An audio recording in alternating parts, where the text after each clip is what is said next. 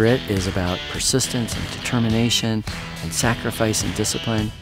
It's really based on some principles of a common purpose.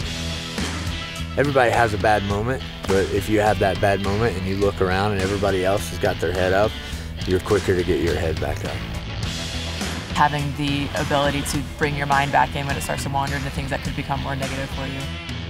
You meet these people, you barely even remember everybody's name at that point, and then you're putting your life in their hands. I don't need to be the leader, I just need to make sure everyone gets there.